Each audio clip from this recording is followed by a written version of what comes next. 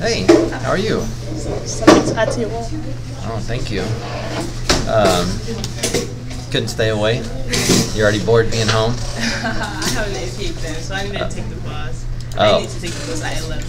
Oh, at 11, gotcha. I was gonna say you're running late. I think it's about to start, so yeah, thank you. I appreciate this. Have a good summer. You too.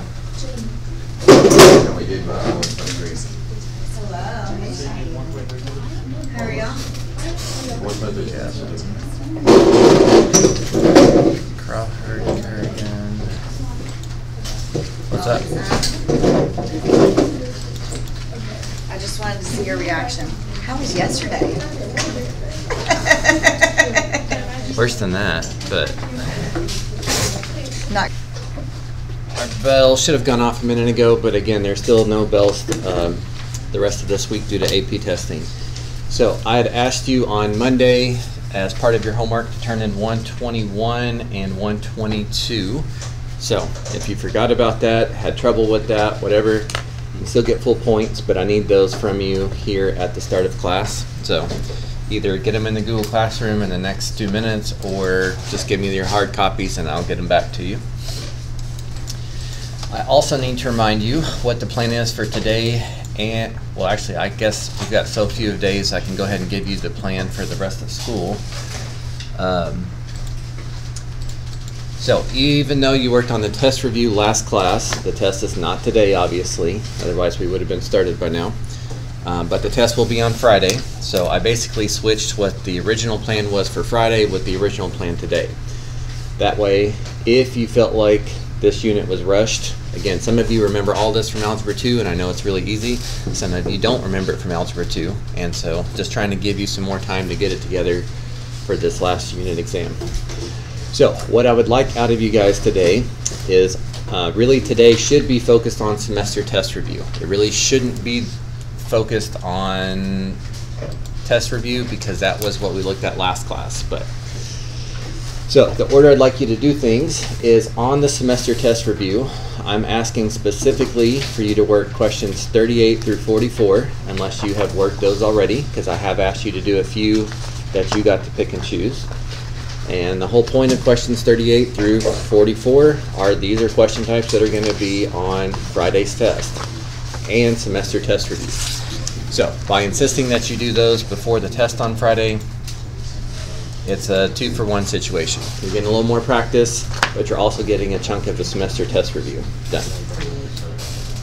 So please do that first. And of course, if there's any of that you need help with, then you should ask, because all of that You know, if it's important enough to probably be on the semester test, it's definitely important enough to be on the unit exam. So today would be the day to figure that out. So if you would please do that first. Then again, you really should have gotten your studying for the unit exam basically finished last class. But if you need a few minutes, if you need a few questions answered before you feel like you're ready for that test, check that off your list second. And then finally, I'm asking that you do any other 10 more questions from the semester test review. So before class today, I had picked out 5 specific ones I wanted you to do.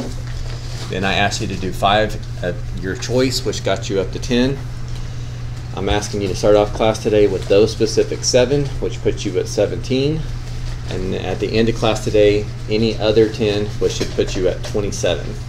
Now, the way I count these questions, some of these questions have more than one part. I'm thinking of this whole thing having 45 questions. So question 2 just has one part, question 3 has 2 parts. You have to do both parts of question 3 for that to count as a question. So, and again, even if you plan on exempting the final, we do require most, if not all, the semester exam review to be finished. Exactly how much just depends on how much class time we have, or how much class time we give you towards it. So, I believe I can't give you information about exemptions till next Monday. I think Monday morning is probably the day they're going to come out, so that'll also be the last time I see you, so that will be part of what we do next Monday. And that'll be your last chance to finish up semester test review and ask any questions from it you want to ask, and I'll tell you all the things about note cards and calculators and all that kind of stuff. But again, that's not really our priority today. Our priority today is getting a chunk of the semester test review done, but also making sure you're prepared for this last unit test. So I don't want to pile on and give you more information than that. But I suspect if you don't have to have the semester test review finished, it will need to be basically finished, or it will need to be completely finished to exempt. So those of you that think you're exempting this final, that could be the last thing that you need to do. So again, even though I'm asking you to do those 7 at the start of class and any other 10 at the end of class, you probably have a little more incentive to just go ahead and keep on working and trying to finish it up, because that might be the last thing that you need to do, and then you could put your focus into other courses. So, okay, I'm going to get out of your way here for a few minutes. So again, I'll leave the agenda up, but please do those 7 specific questions from the semester test review. If you don't have your semester test review with you, I do have some extra copies. Then double check that you're ready for Friday's test. If not, use the next chunk of class time to prepare for that. Ask me the questions you need to ask me, etc. And then finally at the end of class, work any 10 other questions from the semester test review. They can be the easiest ones. Just to get 10 done, that's perfectly fine, as long as you're making progress on it. Okay, any questions about the plan today or the assignment today or the test on Friday? The test Friday will be no calculator. I feel like that's kind of obvious because all that rational function stuff, if you could just graph it in a calculator, then you could just look at the graph and not really know anything about what you're doing. So, okay, so of course I will be here to answer any questions that pop up, and going through that, just let me know, please. Always happy to come to your desk, or you can bring it up here, whatever's easier for you.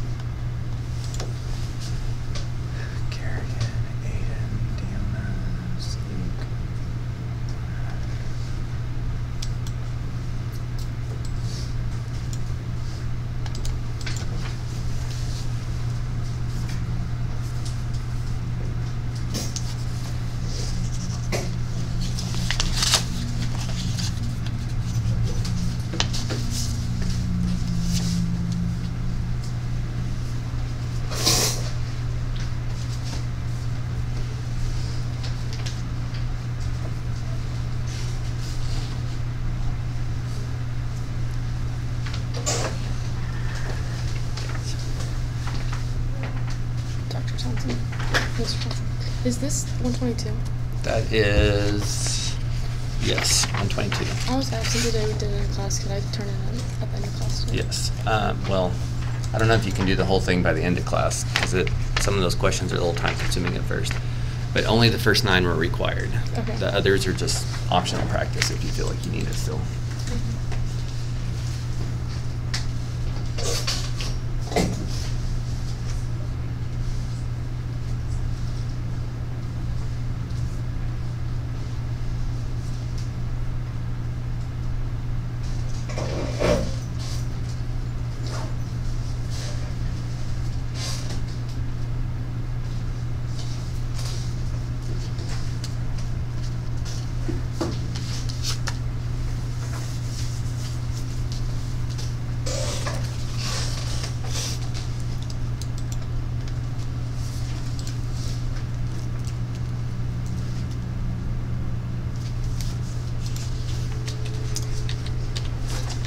Oh, also, with the test being next class, if you did not turn in 121 or 122, of course you can still get late credit for those, but only up until the test, which is the start of next class. So that potentially could be something to add to your to-do list.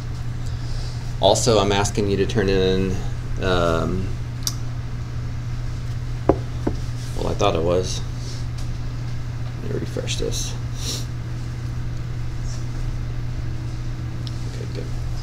I'm also asking you to turn in the test review that you worked through on class last time. So that's opened up in Google Classroom, so I need that before we start the test on Friday. But with the test being Friday, if any of this stuff was incomplete or late, make sure you have it in before that, since that would be your last chance to get some of your points back.